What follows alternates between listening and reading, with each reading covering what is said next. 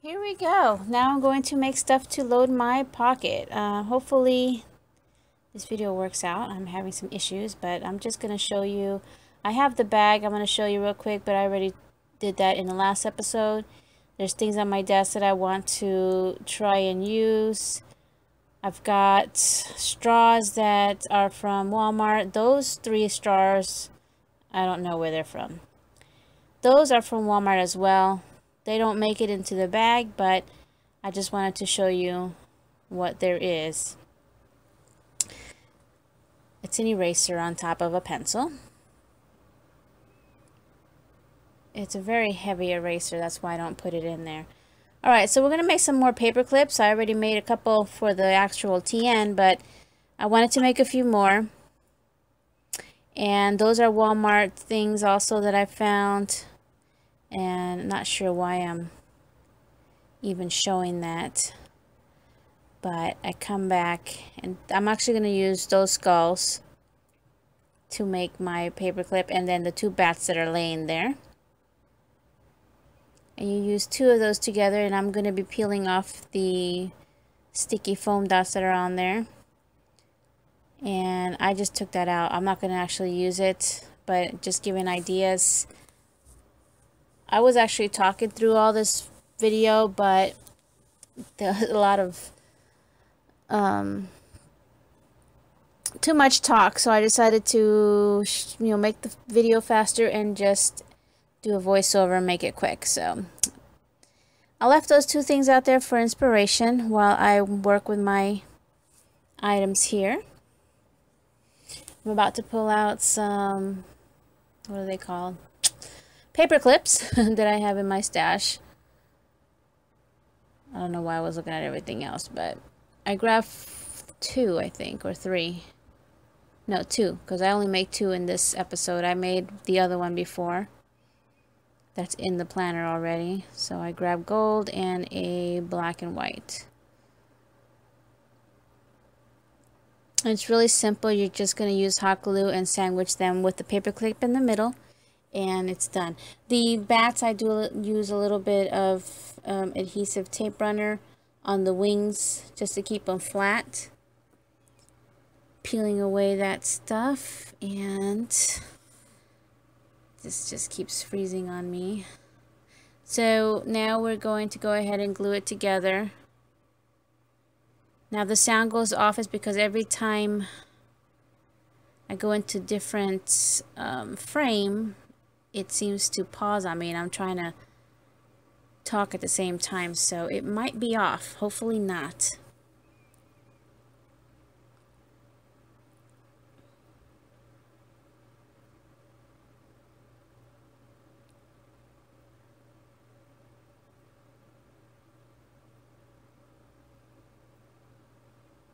Those come out really cool.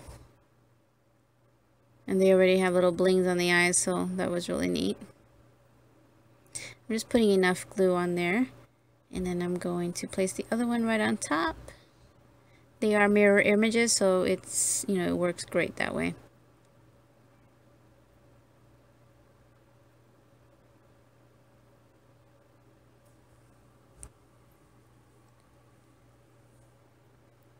Okay. And that's how it looks. Really cool. And then the next one, again, really simple. Just glue it. And before I put it down, I do put some of that adhesive I mentioned on the wings, just to make them flatter.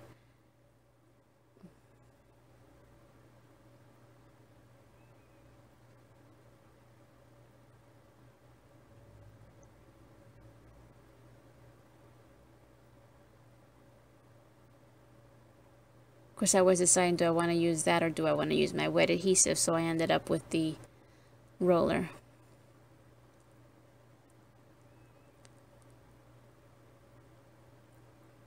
And then I put the hot glue in the middle where the paper clip is and just put it down. And those die cuts are really cool. They come in silver and gold at Walmart for less than $1, with 3 different shapes inside. And that looks very elegant too. with the gold paper clip. Really neat. I actually put them in the TN as well so you could see how they look in there. That TN is also in this series. And the link to the series will be down below. Okay, so those two plus that one that I already had in there, I'm going to be packaging up next, because that is part of the swap and it's going to go into my loaded pocket.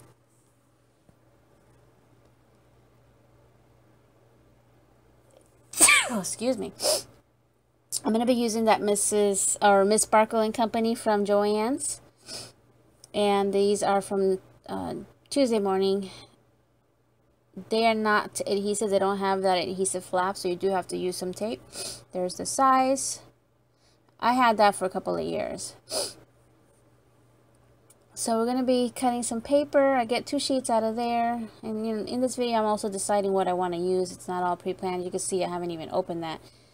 So, you know, I do pick out the papers, and I use 1 out of there for the topper, and then 2 from the other pad for the inside.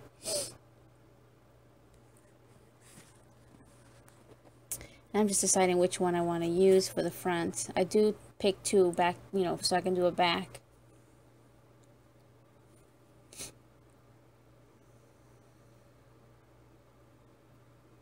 I go with the pumpkin, and then I go with a polka dot on the back.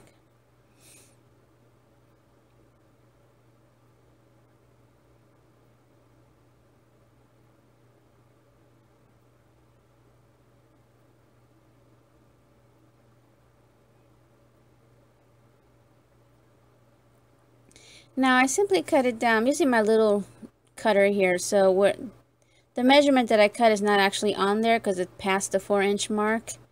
That cutter only has up to 4 inches on the ruler. But I just kept bringing my baggie back. I want it shorter than the width of the bag, just so it gives me space to put in the paper clips, because it does get bulky.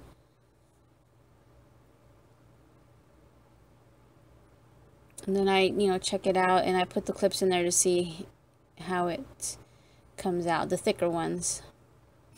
Alright, so that's pretty good. And I just keep looking to see how I like it.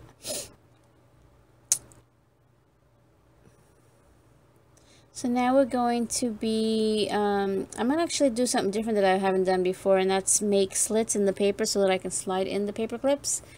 So we're going to do that, and then I'm going to adhere it to the backing, and then I round the corners.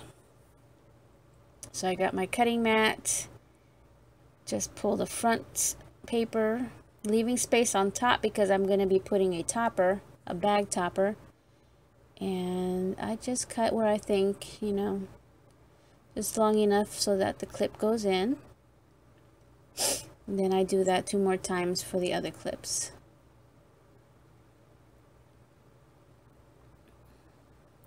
Again, this is the first time I tried this, so I keep looking at it, see if I like that idea.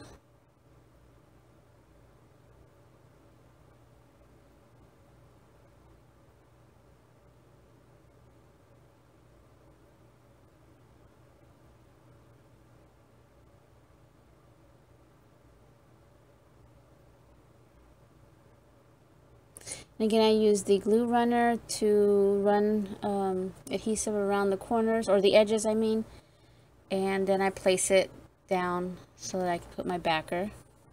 I'll leave all the clips on when I do this.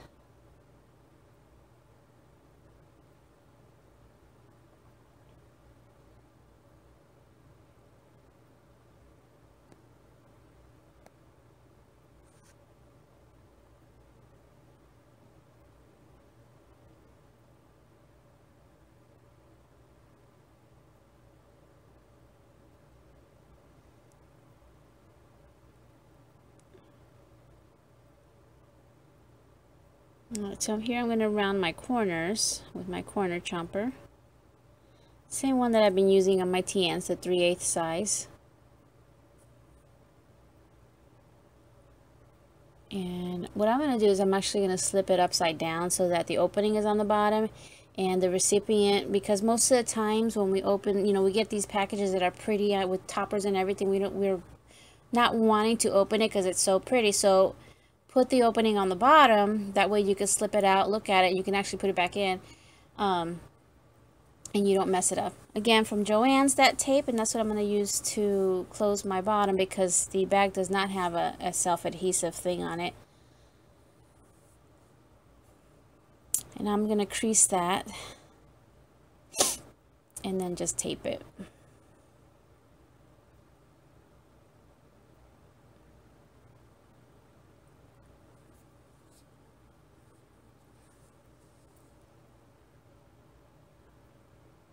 So I'm going to grab the other cardstock. I don't think I picked it out yet, but I do go with a lime green pattern for one of those packs. And then I pull out my black web doilies from Recollections. I picked them up last year. I'm going to layer that on top as well. And I don't have measurements for these toppers because, you know, I didn't know what I was going to do, and I sized it according to the packaging. And you'll see me cut the bottom, I think, twice, and then I use a border punch that looks like a fence from Fiskars to do the bottom, so that makes it even shorter. So here I'm picking out which one I want, and I go with the green.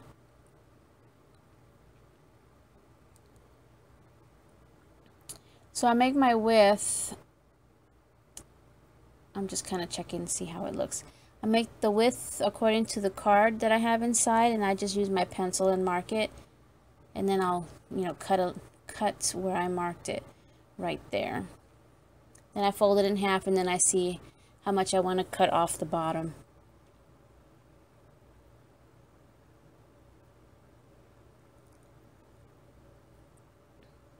So we're going to fold that in half, and then we're going to look to see how it looks on the packaging. If you like it that tall, you can leave it that way.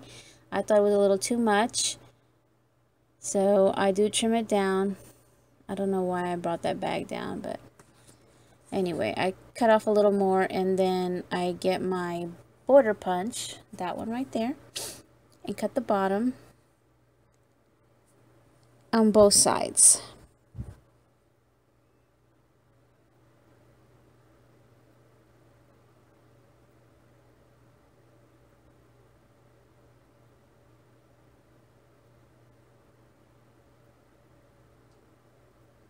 I don't really have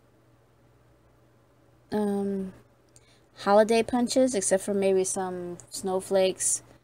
I do have a few dies, but I don't really buy punches that you can only use like for the holidays and stuff.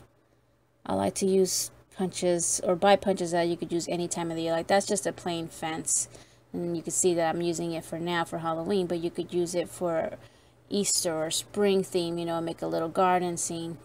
So, and I really like how that come out. I'm going to fold over the web. So we're going to use the same adhesive in like 3 different spots or 4 spots, and just adhere it to the top.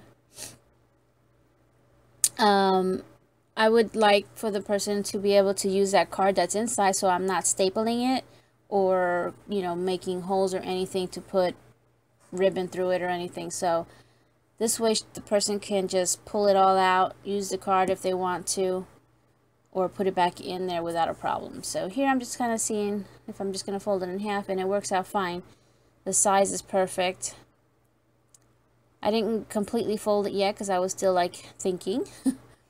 But here I go ahead and fold it more and crease it, and then I'm going to just adhere with a little bit of wet glue. And that spider again is from that same pack from Walmart. And those are found in the section where they keep all the Halloween stuff, not the crafting stuff. Just the Halloween, like for parties and things. So that's where that is kept.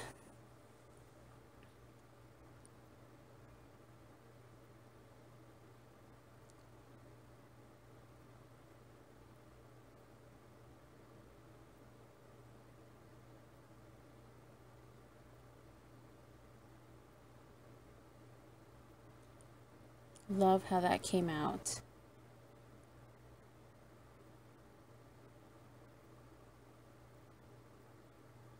Okay, so now we're going to put some dimensional tape underneath the spider just to pop them up a little, and then I'm going to glue them down, and then that will be done.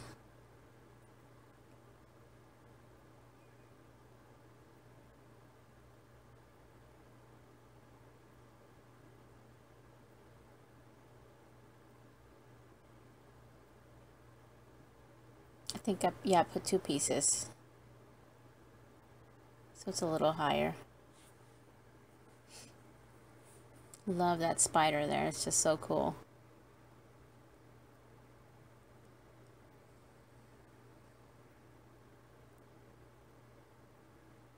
Alright, so that is pretty much a done deal. Just so neat. And now we're going to be making a couple of wands. Now I make 2 wands here, but at the end of the video I make one last wand because I usually like to do things in 3s as far as like wands. All those liners are from different places. Both of these first ones are going to be with cupcake liners. And I don't know exactly where they're from because I've been picking them up like throughout the past year since last Halloween. And I'm cutting out the center. Now I have tutorials on this before, so it's pretty much the same thing. I like to do it this way. I cut out my centers and then I go and re-pleat all those pleats. Just folding them a little more so that when I put it together it's a little easier. When I'm doing a whole bunch of these, you can actually do like 3 or 4 at the same time because the cupcake liners are really thin. You can actually cut the center all together and do the pleating and then just take it apart, and there you go. So now it's going to be upside down. We're going to cut it a circle, which is actually a 1-inch circle that I have there, punch with some scraps. I'm going to use my hot glue and my little finger protector there. Put some hot glue and then put it onto your cupcake liner and just squeeze it all in. Just bring it all in, as you can see I'm doing there. That one came out a lot easier and faster than the second one, but pretty much the same thing.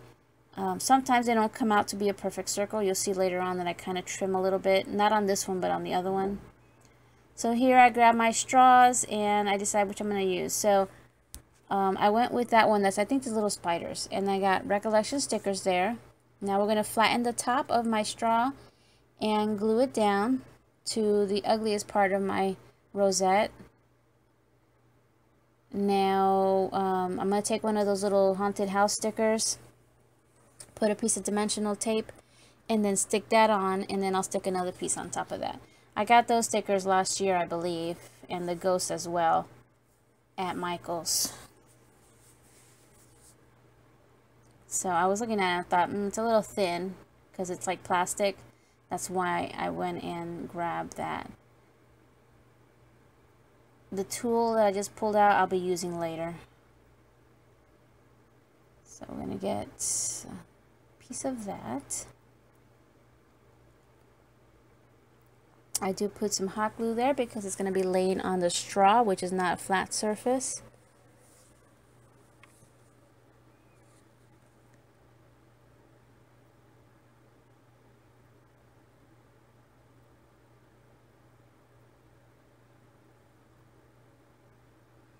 Again, I had already, done this video where I was actually talking, so I might be pointing at things. I don't even remember why I was pointing at the little piece of paper there, but...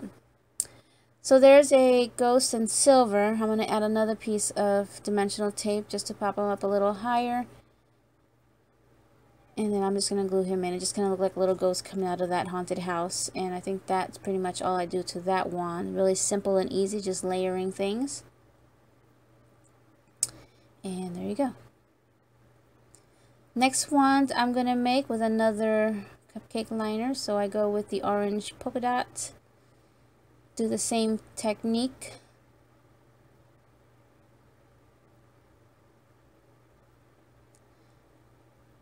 I have a really huge cupcake liner collection and I'm probably going to be destashing some because I just have too much. I had picked up every color I could find in the past year.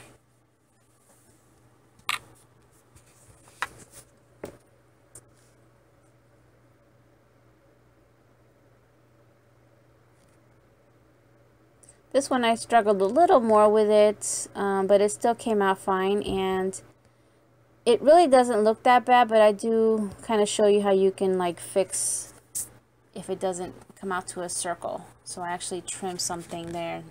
Like right there, you kind of see a point. It really wasn't that bad, but... So we're going to put our straw down again. This one has little bats. Again, I don't even know where they came from. I know I was gifted stuff. They could have been gifted. I don't know, because I don't have that many. Alright, so we're going to build another bow with that tool that you had just seen. That tool actually came off of a little costume dress or skirt from Dollar Tree. That twine was gifted to me. I'm going to use my little mini Bodabra that I mentioned in the past, and that comes from Walmart. It is found in the ribbon section where their whole craft section, you know, they have fabric. So around the fabric area, there's a ribbon aisle, and that's where you'll find it. And they actually have a bigger version. Now you can see I cut my tool in pieces now. So I'm putting strips down instead of folding it over to make loops. I think I do about 3 of them. I just want to make like a fluffy looking type of bow that's going to go on a skull. So I just press it all down, tie it up, and then I kind of trim it up later. So really different type of bow where it just kind of looks almost like a pom-pom.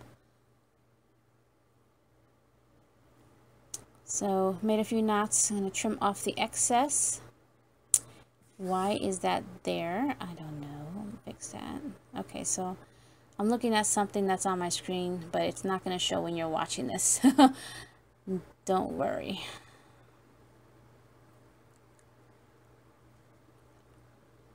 Okay, so now I'm going to put down my skull. That is from Walmart. The gold one. And now the little cupcake liner almost looks like his collar, like he was a clown. That's really cool. And that's why I made that big bow, you know, like a big bow on a clown. And what else? So I'm going to add some dimensional tape on him again. Hot glue it in because that's not going to stick. It might stick temporarily, but it'll probably pop off. So here we go, and sticking the fluffy bow that I created with some hot glue. And I wanted to really kind of get that glue to seep through so that it kind of holds all those pieces a little better instead of their, you know, being all crazy. I'm going to use a brad for the center. I didn't want to use like a blingy kind of piece just because it is kind of like a male skull. So I went with that, and I'm just folding it in this time. When I made the paperclip in one of the episodes, I cut off those prongs. This time I just folded it in and then hot glued it on, and that's pretty much my wand right there. Really cool, right? I like that.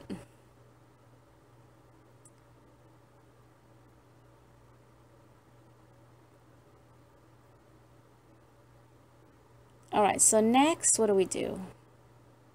We're going to alter a clothespin. I only do one, and it's going to be so simple. And then one more wand to finish. Those are wands from Dollar Tree. I got them mainly for the little shapes that are on there, not for the wand part. And we're going to use the skull and bones. I'm going to pull it off of that wand and take off the tool, but I saved the tool just in case I want to use it later. It comes off pretty easy. And when they don't come off, just use your heat tool, you know, a little bit, and get the glue to soften up, and then you could pull it off. Alright, so all I'm going to do is take this black clothespin and hot glue that to it, and that's it. So easy. I don't know where that clothespin came from, though. It has words on it. It has, I think, the word sweet. And there's my loaded pocket. There will be a separate video where I show the whole thing, including the TN, just as one whole video. Those are from Dollar Tree. No, I'm sorry. Those are from Walmart. Really cute. They have different designs. That pen that's purple in there, that is from Target. All right, looking really, really cute, my loaded bag is. And now I remembered my chenille stems because I had just bought those black ones from Walmart. I'm going to grab that, and then I'm going to grab some others. I get I think a lime green and an orange maybe.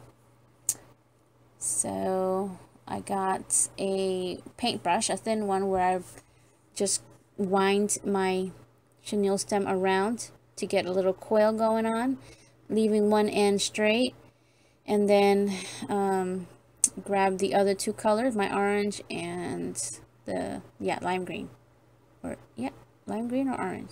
Oh, lime green. And do the same thing through all three. Remember, just leaving one end, because those ends that you leave flat, you're going to stick them all together and then stick them in a straw.